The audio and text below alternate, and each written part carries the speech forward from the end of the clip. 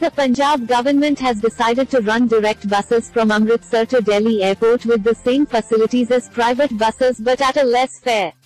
Chief Minister Bhagwant Mann will flag off the buses on June 15. Every day at 9:30 am, the AC buses will leave for Delhi and reach the airport around 8:10 pm. Another set of buses will leave at 1:20 pm, which will reach Delhi airport around 12:30 am. The bus fare will be 1,390 rupees and all the facilities available on private buses will be given on these buses. Passengers can book tickets online. Charger points, mineral water and a TV for entertainment have also been installed on the buses. According to bus supervisor Rajesh Kumar, all the facilities are available on these buses.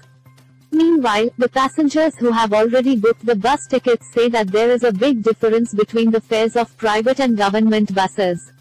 Now, there is a chance to travel while spending less money. For the same route, bus operators usually charge around 2,500 rupees to 3,000 rupees. In a video message on social media, the Chief Minister said that earlier the transport mafia was making a profit from this route, but now the money earned will go to the government treasury. After the Aam Aadmi Party came to power in Punjab in March, the issue was discussed with the concerned officials.